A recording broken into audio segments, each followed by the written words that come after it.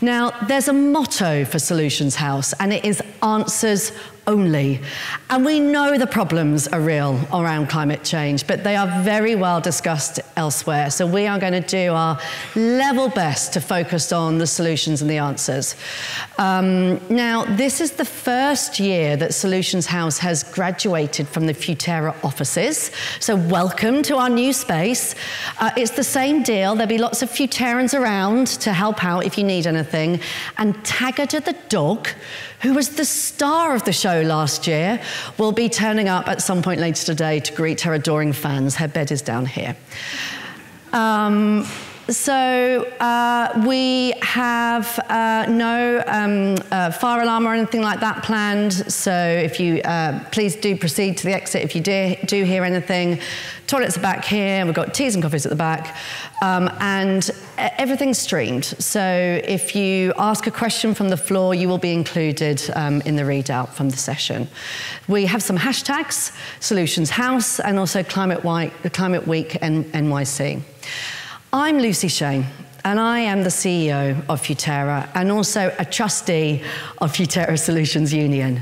And Futerra Solutions Union is a relatively new non-profit, and it's been set up to work on narrative, storytelling, culture, to flip the script from doom to solutions, to work on culture change to beat climate change.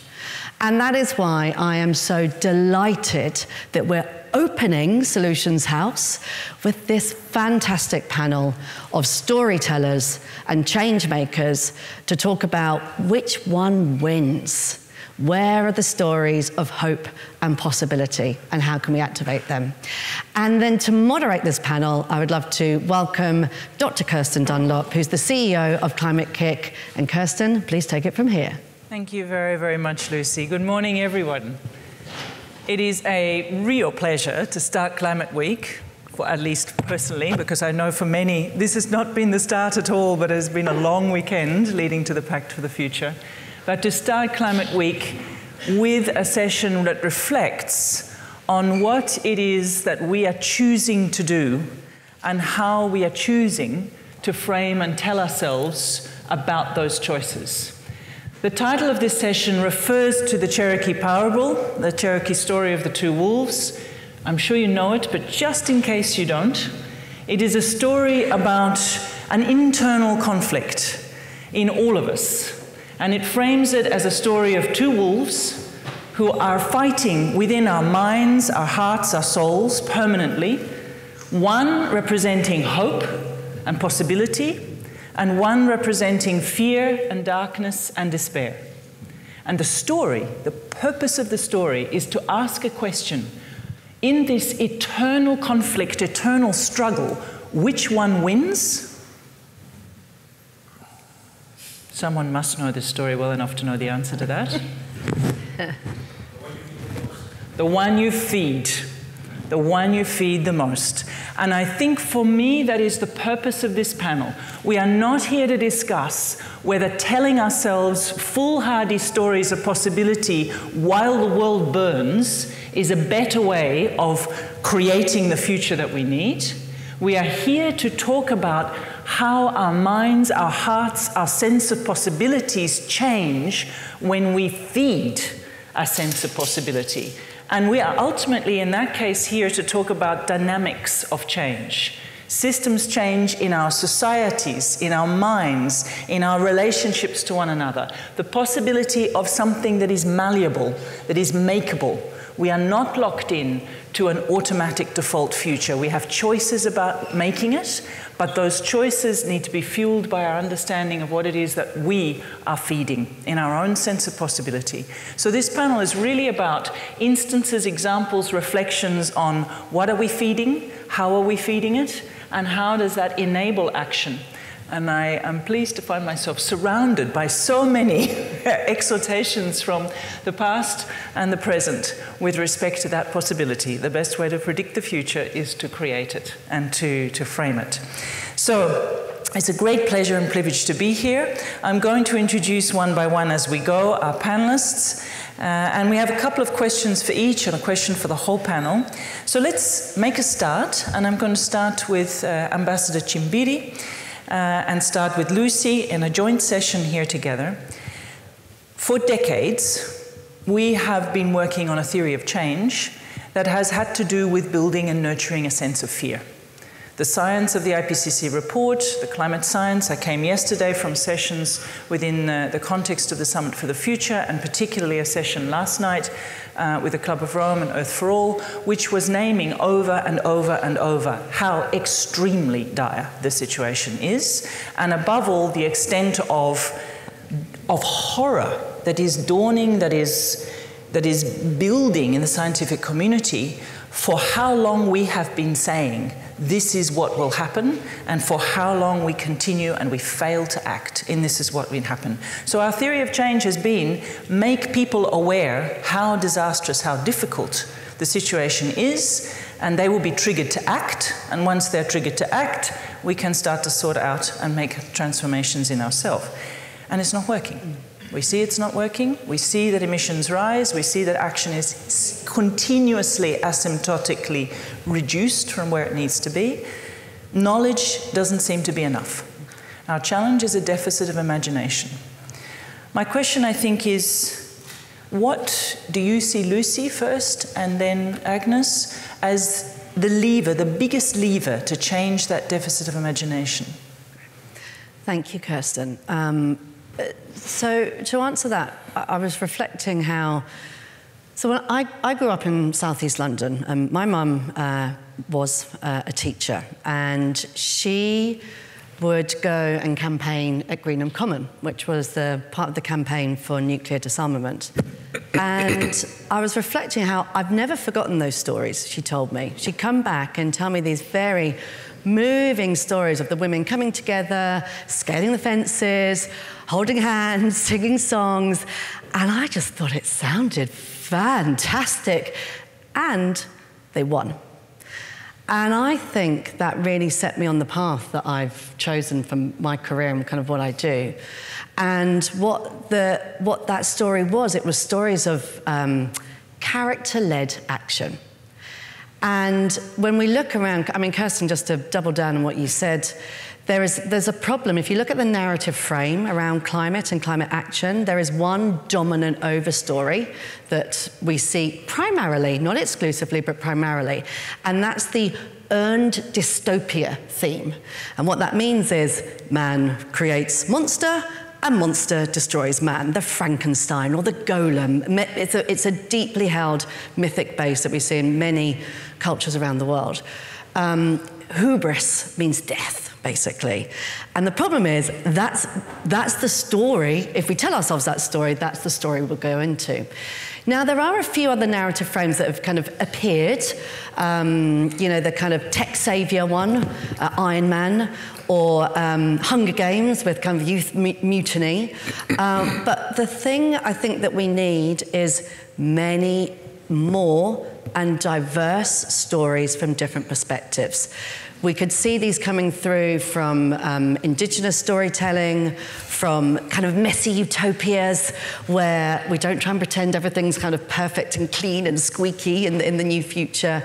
And again, things very much around character-led action. So the thing I would say is if you're thinking about your story in your organization or you as an individual, there are a couple of plot holes that we know that need fixing, and we can see some ways of fixing that. So one is that agency piece, and role models and character-led stories are a way of giving agency. And again, that's what I took with me from my mum and her stories of Greenham Common. Thank you very much, Lucy.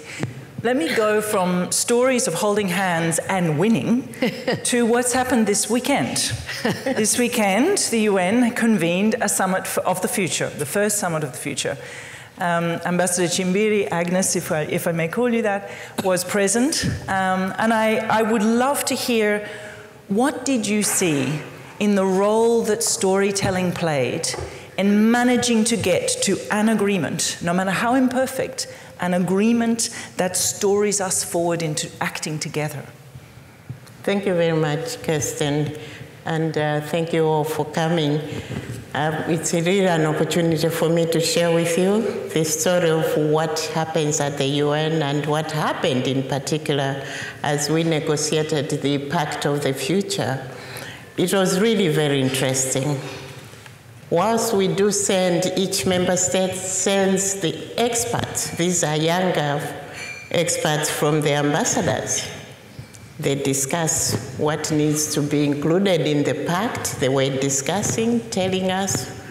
But one thing was common, was that they were always talking through the experiences of each member state, which means every expert was talking about their countries, how peace and security issues are affecting the people out there, how issues of climate, non-action on the climate or lack of climate financing is affecting our people, to negotiate a text so that the other side of the member states, you know, we talk about the West, the North, and all that, they should understand why we say, please put in as much money as possible for climate action.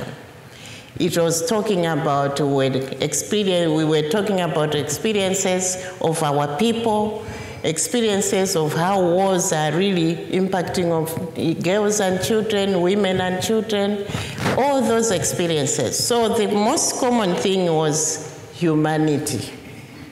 Everybody was talking about how humanity is being affected by lack of decisions, to allocate enough resources, lack of decisions to include the youth, the future generation itself.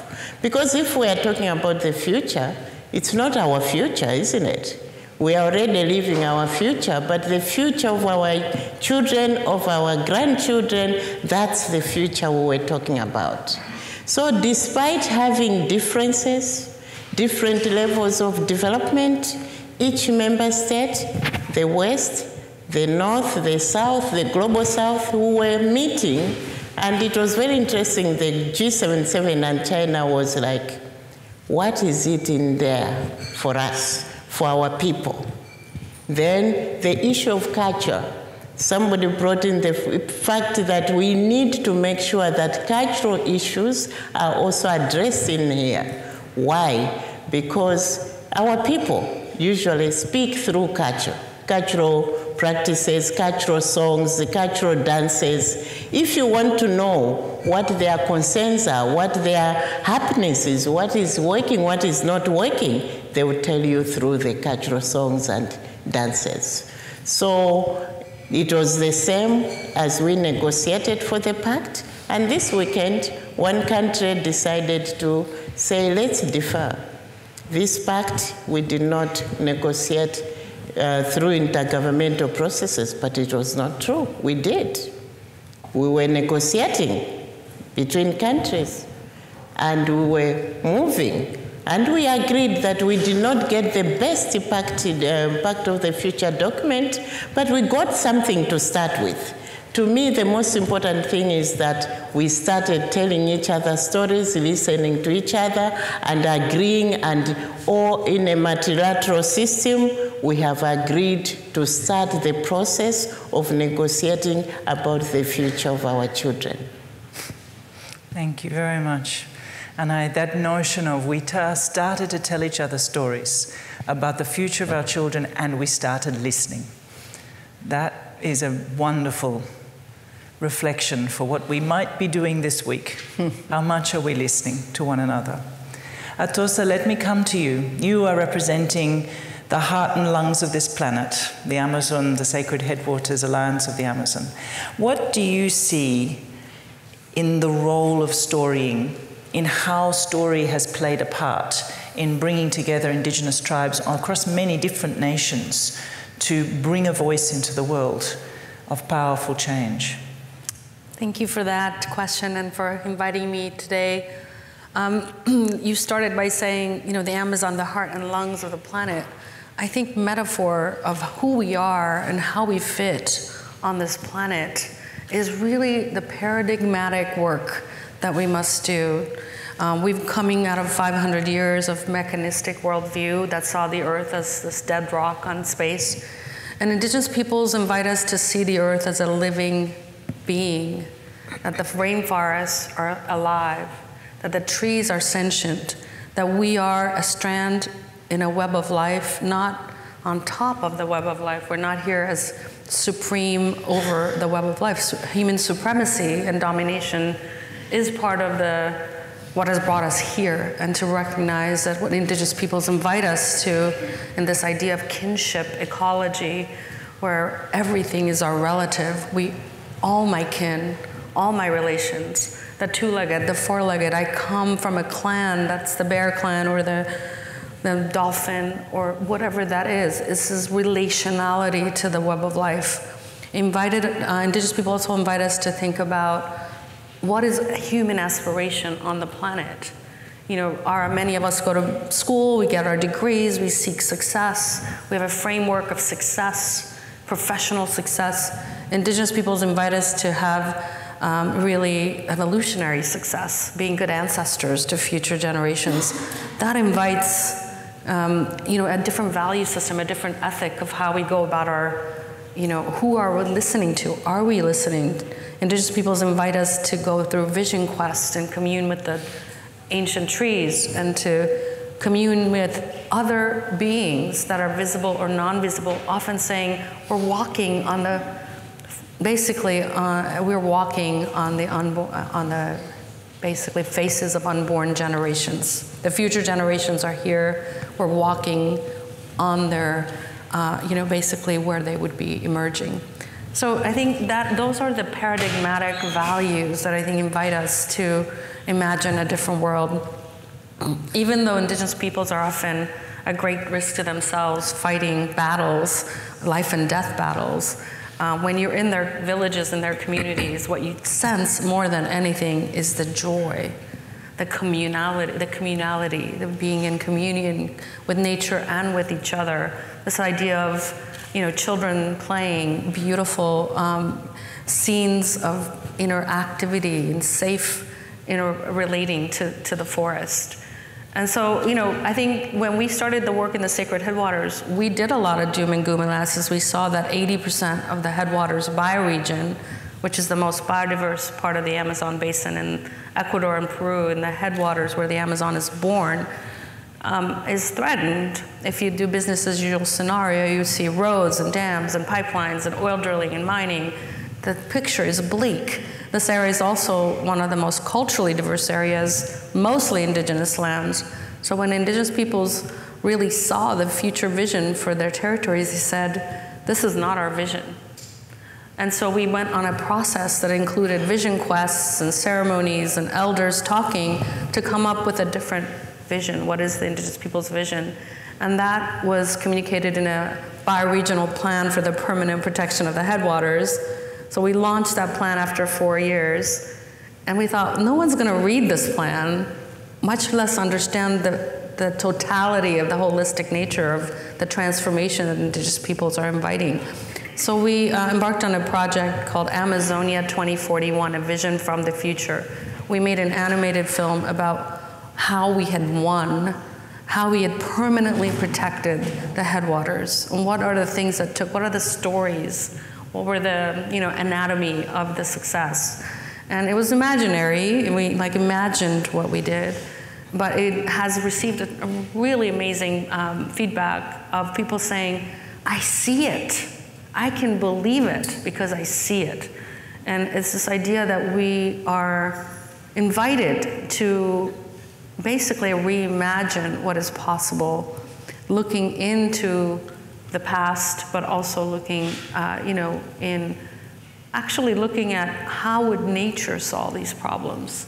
You know, we often think we have to solve all these problems from a perspective of our intellect, when we really can look at basically the glorious genius of nature through biomimicry, through the way plants communicate, the way forest distributes its nutrients, to the way mycorrhizal networks create holistic emergence in life flourishing, as like the drumbeat of nature's life flourishing. How can we incorporate the lessons that already is all around us if we could see with this perspective of seeing the world from a living earth perspective? How could we borrow and adapt and solve the problems that we face, whether it's economic distribution of resources, whether it's creating transformation? How does nature do it, and how can we involve those lessons in the solutions we build? And I feel like that's where when I give talks, a lot of people really feel that that's where the energy is. That's where they're motivated and feel inspired. So I'll leave it there. Thank you. Thank you very much, Atosa. I was thinking about, I am one of those people who was privileged enough to grow up in wild places. And I often reflect on the fact that if you have never been in the quiet and the noise and the living space of a forest, how do you relate? How do you relate to what it means, what's at stake, what gives that sense of life and the richness of possibility? And so I'm going to pass from you to Veena, because I know in my role, leading an organization that is really trying to constantly craft solutions and bring answers, one of the things that we wrote into our strategy from here to 2030 is that the thing we understand now we are in a race against is despair. And particularly despair of younger generations, looking at inaction, looking at lack of courage, looking at vested interests, looking at a sequence of poor, unimaginative, self-interested decisions. You have started a Climate Youth Negotiators Academy. I'm super curious about how do you help people learn to tell a story of hope and possibility as a weapon, as a way of bringing the future into being? Thank you, Kirsten, and thank you all for being here. So, hope is a big word, right? We all talk about it so easily. For us, hope was about justice. Hope was about fairness. We constantly hear about these multilateral meetings. All the countries are meeting together. We see that, we keep hearing that, the headlines in the newspapers says, the climate crisis is a leadership crisis. It says young people are the hope, but our politicians are shaking hands with the young people, taking pictures with them, but they're not inside the rooms. Like, what kind of hope are they giving if they just shook hands with you, right? So we wanted to change that. We wanted to bring that trust back in the multilateral system. We wanted to work towards climate justice, and we wanted to enable and empower young people as the architects of their future, as the decision makers, giving them a seat at the table. And we recognized that, yes, for 30 years since the start of the UN Climate Convention and the other 3 environmental conventions, the Rio Conventions, young people have been asking for a seat at the table, saying that, yes, we also understand and we want to be co-creators, architects, but there's no mechanism or a bridge that gets them inside as professionals who are potentially talented to also contribute towards their future and the decisions that are made towards their future. So we thought maybe we need to do something about it. So we wanted to address the systemic inequality of young people's representation within. And we were like, okay, we need to work with the existing system, so how do we do that? So we started working with countries directly, and we tried to understand the gray areas as to how you could get to, work with the existing system and still bring about that systemic change by disrupting the existing system. So what you said, ma'am, that the Pact for the Future, it has loopholes, that hooks that you can sort of go forward with. So every policy decision, our systems in general have these hooks and loopholes, and what we do is sort of like hook onto them.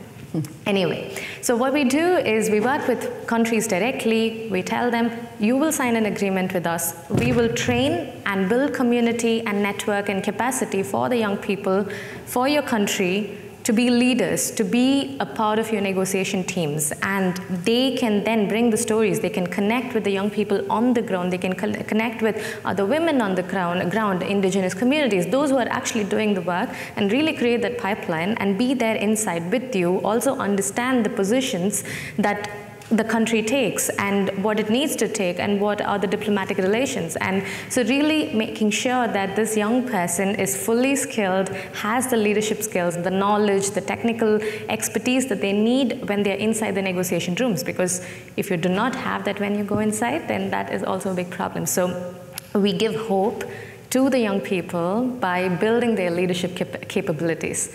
We also recognize that when you're there for the first time inside, you are absolutely new.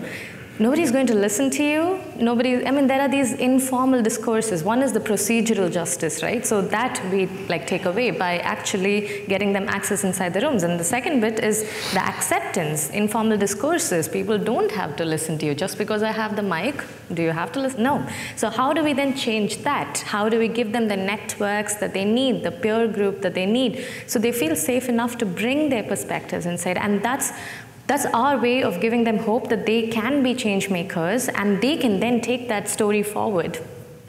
The last bit is also, I wanted to just quickly touch upon how we look at their well-being, because again, the UN space or the diplomatic space in general is in a way so man-made and so constructed that sometimes it feels like it is not for people. My own first, when I was inside a negotiation room at one of the COPs, I was like, what are we talking about? We are making policy for people, but there's no humane discussion. And it was about a comma, it was about a full stop, it was about what can we cut down, how can developing countries not get what they want. So it was very fascinating to see that it's not a safe space. We don't care about people's well-being. We don't give them that peer group who can support each other and look for solidarity and build solidarity as that goes forward. So we take care of these young people that we train by giving them those safe spaces, taking care of their well-being, seeing how can they have the tools that they need to take care of themselves if they're caring for the rest of the people and the planet. So these are some of the things that we do to give the young people that we train the hope, in the hope that they would be able to take that and pay that forward. Thank you. I was just thinking about the experience across different COPs and the journey of discovering this extraordinary parallel universe of discussions that somehow is detached from any sense of the living earth, the living people. So I think it's an extraordinary effort to create skill, to translate and to humanize a process. And I noticed in the Pact of the Future that there is something that sounds remarkably like Ministry for the Future, a future envoy, an envoy for future generations. So, yes, the hooks that perhaps we can build with. Shaba, I'm going to come to you, because I want a question to all of you, but it would be fantastic to hear your voice. I mentioned Ministry of the Future. I was thinking when Atossa was talking about the effect that the film Avatar had on my children, on beginning to actually make them think about what it means. You've worked in the arts and culture for years, and your profession is around this question of translating. What do you think the arts can do more and different now to unlock public imagination powerful enough to get the kind of change we need to happen to ourselves? I think hope is really an emergent quality that is rooted in our experiences and relationships. And it was interesting to hear you guys talk about how you were talking about different ways of creating relationships and using that as a source of hope with each other, with nature. And I think art is experiential. It is one of its unique powers that it can engage us in different and a unique way that is more holistic and human and works with emotions. And it is capable of shaping relationships. Imagine, for example, we can figure out any kind of solution, but if we don't have that relationship foundation of trust, we probably won't be able to pull it off. And I think art, integrating art in this way with many other efforts of solving things is key, because too often art is seen as a decoration and a standalone thing, we're not thinking about bringing all these together and using art's unique power to integrate it with all other efforts. And I want to draw our attention to one point, because I think that we need imagination not only about possible futures, but also about pathways of solutions and change. We are trapped in so many ways, in ways of thinking, behaving, relating, and we need creativity to break out of that. One of the things, for example, that we have been talking about is that we need, when we talk about narrative shaping, we need to break out of the advertising mindset of messaging. And that also needs to be more experiential and more rooted in doing and connecting and relating. And just two examples that kind of highlight this, not so much at global scale, but one example in Bogota, traffic accidents. And I think it was about changing or replacing 200 policemen with mimes. And the result, the overall result, was that traffic accidents came down by 50%. It is incredibly, it's a different way of engaging and working towards solutions. Another one in Florida, the idea of the Underwater Homeowners Association. And then basically just putting out signs where the water level would be in X number of years, and connecting those people who will be affected by that. So these are all artful ways of engaging, and I think it is key to bring that artfulness back into our solution strategies, and have artists and the artist within us work with the more functional, more industrial-minded solution scenarios. And just one last thought, maybe, that I think about arts in a way that it is, or it has been, almost like a natural reserve for certain human approaches and qualities in the face of the onslaught of the industrial solutions and industrialization. And I think it is really time to bring back those qualities and infuse that into the world, with working with politicians, scientists, all across the field. So I think in many ways the key word is integration. Thank you, Csaba. Okay. I'm going to ask each of you an example. I was thinking, I'm a historian of cities, so for me, medieval and Renaissance cities in Europe were built by artists and architects, literally bringing to being a picture of what to become the new Rome and Jerusalem, so powerfully that over 500 years, governments changing every 6 months, stayed committed to bringing those kinds of physical realities and social and political realities into being. Feels like we need something like that. A crafting collectively of our sustainable, balanced ecological future. So let me ask you, and I'm going to start with Lucy and come back this way. What are examples? Let's talk examples. Where do you see examples of the power of a story or a narrative or a cultural practice so compelling that it has brought people to somewhere they didn't think was possible? Just before I answer that, just go back on your example there of medieval history. The power of stories is actually, there's an evidence base on it. We're 22 times more likely to believe or remember something if it's framed as stories rather than facts. Yeah. So we talk a lot about climate science, which is important, but there's actually a science to storytelling as well, and it has a very strong evidence base attached to it. My example is, it might sound a bit silly, but I'm reading at the moment with my 6-year-old at home the Dragon Realm series. It's a kids' set of stories, and it's by Katie and Kevin Chung. And I had been reading, I got to about book 3, and it's, you know, swashbuckling, it's, you know, dragons, it's adventure, it's intrigue, it's 4 kids working together to defeat a set of foes. And there's lots of stories of resilience. And Veena, I was really struck by your piece there about kind of, you know, community building, and there's lots of loyalty and friendship within there. But as I say, I got to about book 3 and I suddenly realized it was a climate change story. It was about people coming together to work together to overcome a big societal level issue. And actually, as you come get through, they essentially reverse a dystopian future. But climate change is never mentioned.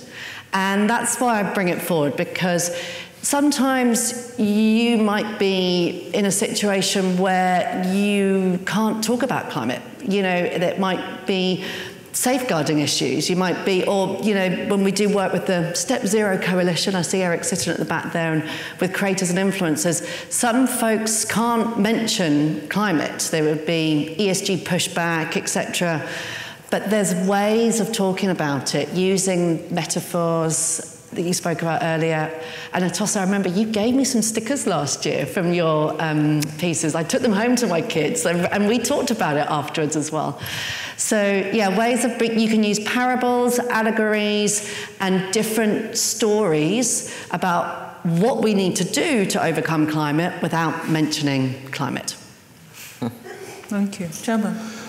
I'm going to stick to experiential. I'm going to bring another example, and this was in Kenya. And stories can be simple if you live them. They just kind of become emergent. And the story is about, it was done by an artist named Yasmani Arboleda. And in Kenya, the idea was to paint churches and mosques yellow together, but bringing together the communities. And that became a story of those communities coming together, talking, getting to know each other, finding finances for that. And that created or established a very different relationship foundation for those communities. And all those things that seemed impossible to solve before that became possible on that foundation. So what I'm talking about is creating those foundations can actually be that missing piece to get what we need done. Thank you. Veena? I actually want to build upon yours about creating foundations that would enable us to do the things that we thought was seemingly impossible at the start. I want to take an example from COP27. So that was the first time we had trained a cohort of young negotiators, and they were from 26 different countries, and because we're a global program, they were with all UN regions. So there was this particular negotiation on adaptation that was going on inside at COP27, and it wasn't moving forward. It was stuck for 3 days. It just wouldn't go forward, and it was between, one was the Latin American country group, and the other was the small island countries, the island nations. And somehow they were not able to go forward at all, and there was this thing. Interestingly, we had negotiators that we had trained who were a part of these countries, like the Latin American countries, and they were also negotiators who we had trained who were a part of the small island countries. And when it didn't go forward, these two negotiators from the two different groups, because now they have been a part of a cohort, they've been trained for the last 6 months together, and they have that sort of friendship that they said, okay, let me just come talk to you, and they spoke to each other, really trying to understand, and they were able to empathize with each other and the needs of the other, that they were able to recognize, understand, take it forward to the respective groups, and they were able to then showcase, okay, what was the problem in a way that the groups would understand, and then there was consensus, and they were able to move forward from there. And that was a decision that was then passed, at COP27. So for me, that's a story of hope, because when we are stuck and it feels like it's seemingly impossible to go forward, building that foundation and those relationships and those connections, it can take us to the next level, and I wanted to share that in this moment. Thank you, Veena. Atossa? Something that I have found is, again, moving from human supremacy to sacred reciprocity as a frame of what we're attempting to bring about, a value shift. We talk a lot about the vital organs of the biosphere, giving people an Earth systems perspective of how does the Earth actually work? You know, how do the atmospheric rivers, how does the Amazon rainforest generate atmospheric rivers that drive rainfall around the planet? How does a tree evapotranspire 1,000 liters of water vapor per day into the sky, and then picks it up, the trade winds pick those atmospheric rivers and generate a river bigger than the Amazon River around the planet? And how basically the Sahara dust windstorms bring phosphorus-rich dust that dumps it over the Amazon and replenishes the phosphorus the Amazon lost through rain. I mean, how does Gaia really work, and how do we inspire people to really understand that they are a strand in the web of life, and how we as we can see ourselves as cells in a body of a living Earth, and realize just in our own bodies, every cell works to keep itself alive while it keeps the host alive, and that we have a host. Let's remember, we are on this planet, we have a host. Bringing about that kind of paradigmatic shift, I think is really interesting. Working with youth or working with activists, I've found that those are, the astronauts saw it, the overview effect, seeing the Earth from space inspired a whole revolution of consciousness. So I do think that those are ways that we can bring people through, whether it's for virtual reality, into experiential learning about how we fit into the larger picture. And so, yeah, I would say that's been my experience, and that's been something amazing to be able to create and share. Thank you very much. Agnes. Thank you. I would like to share with you my own experience. I lived the green life in the nature, where I used to collect water, collect firewood in the greenery. I even shared to harvest, honey in the bush, to hunt. I did that. But then that nature, that green forest is gone. I have that experience, I have that life. Now I go back into the village, it's all dry. My own people can't find firewood. Now what I feel is that we need this type of platforms. At UN, for example, the world leaders need to hear these stories so that they can connect with their decisions to say, what is it? We are here at the UN, representing the people out there. The life that they are leading is not the life we are leading here. So for us to understand what they are doing, we need to hear them. We need to hear those who lived the green life, and then those who are living, how they have moved from green life to the gray life now, where water is difficult to find and all that. And in our countries in Africa, we still don't have pipes in many places. We need to bring water from very far. Even down, the water table is very low. So we need to hear these stories and be able to identify the solutions for these problems that our people are living. And another example I'll give you is that I visited Roosevelt Library here in the US. You know how he used to make people-centered policies? He used to have let's chat sessions with the people on the radio. So he still there's that radio where he used to sit and say, let's chat, and hear his own people talking to him. And which means he could hear the stories of these people, how they are living out there, despite he was in his office.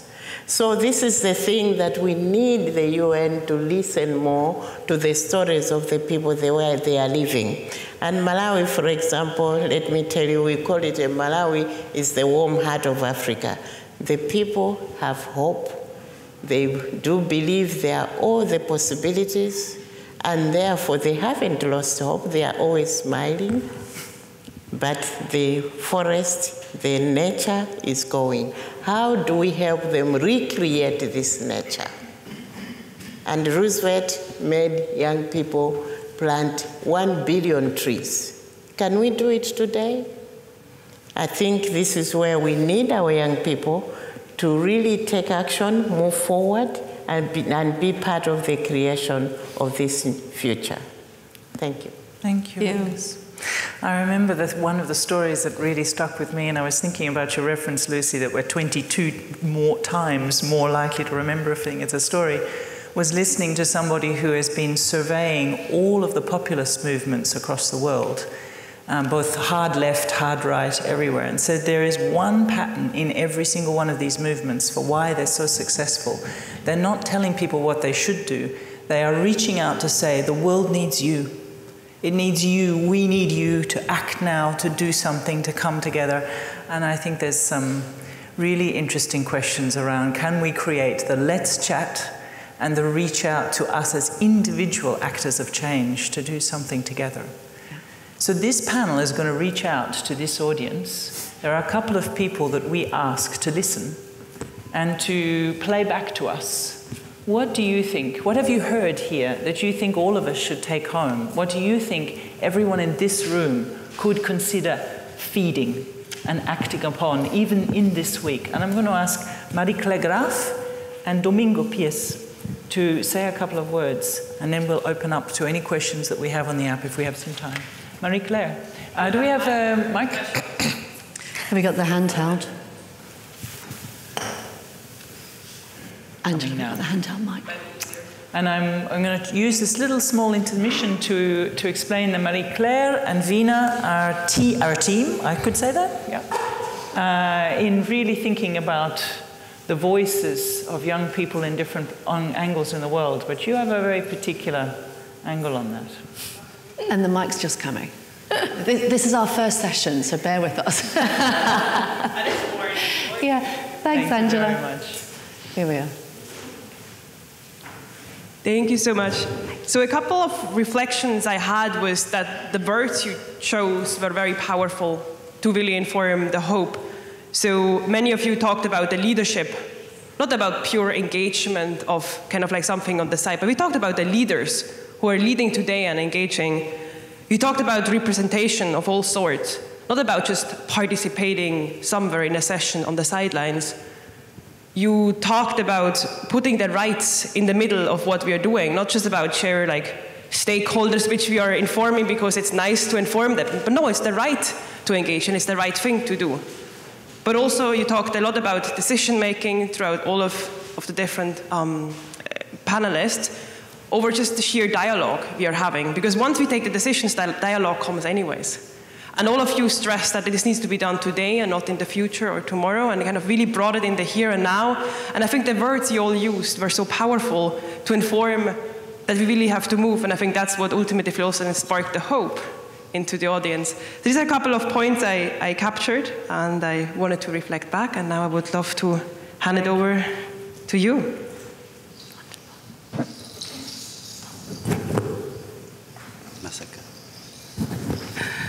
Buenos días a todos y a todas. Good morning to everyone. Mi nombre es Uyuncar Domingo Pérez, soy indígena de la Amazonía ecuatoriana. His name is Domingo Pérez. He's an indigenous from the Ecuadorian Amazonian. Es un honor saludar a todos y felicitar a todos los ponentes. It's an honor to say hello to everyone and to congratulate all the panelists. Solamente quería hacer una pequeña reflexión desde vuestra visión moderna, científico, desde la visión indígena. We would like to just say a little reflection about the modern landscape versus the indigenous landscape of this topic. Bueno, nosotros, los indígenas, estamos habitando casi todo continente. Yo represento como presidente de Alianza Cuencas Sagradas en Perú y Ecuador. Y la visión nuestra es casi similar a todos los miras indígenas. The indigenous people live basically in all the Latin American countries, in all the continent, and him as president basically represents all the indigenous vision as a whole.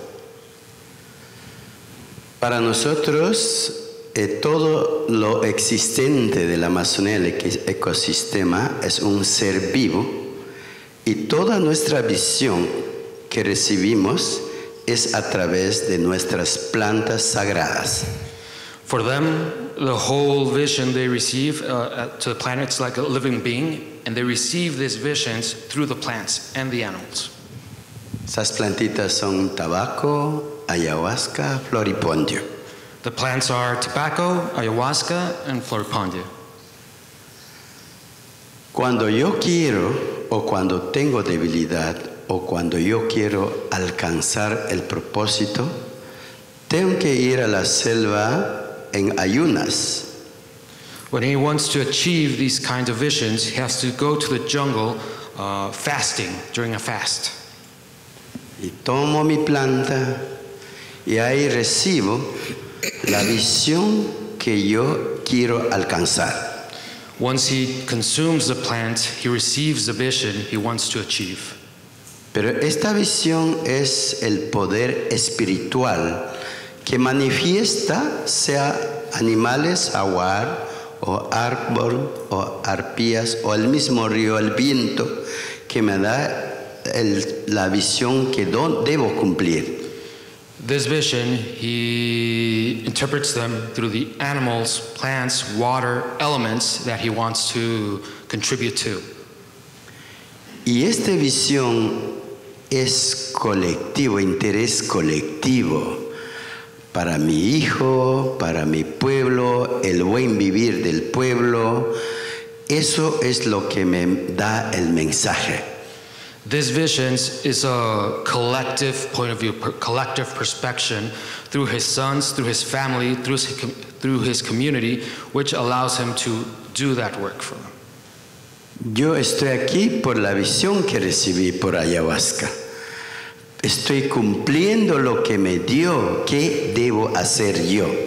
He's here through the vision that he perceived through the ayahuasca, making sure that mission is accomplished. No es visión personal, no es visión como yo quiero, porque eso te trae ego, competencia, interés personal. Now, this is not a personal vision, because if you make it from personal vision, it just brings ego, it just brings competition, and basically not helping the community. La pequeña experiencia que quiero decir es que a mí me indicó cómo está la planeta Tierra, cómo está el problema climático. Y lo que me dijo es que yo debo llegar con este mensaje a hacer gran conciencia y gran alianza para caminar juntos. The vision he received is how can he help this planet? How can he help generate this consciousness? How can we combat climate change? And how can we make people more aware of this issue? Por eso estoy aquí, de tan lejos, invitando hombres, mujeres, niños, niñas, sabios, sabias del mundo, porque ya no hay tiempo. That's why he's here, so he can invite basically all the communities around the world, men, women, children, wise men also, so they can contribute to this cause, because there's no more time. Thank you. Sé que todos estamos por el mismo propósito y gracias por escucharme. He knows that everyone here is on the same purpose as him, and thank you for listening. Thank you very much.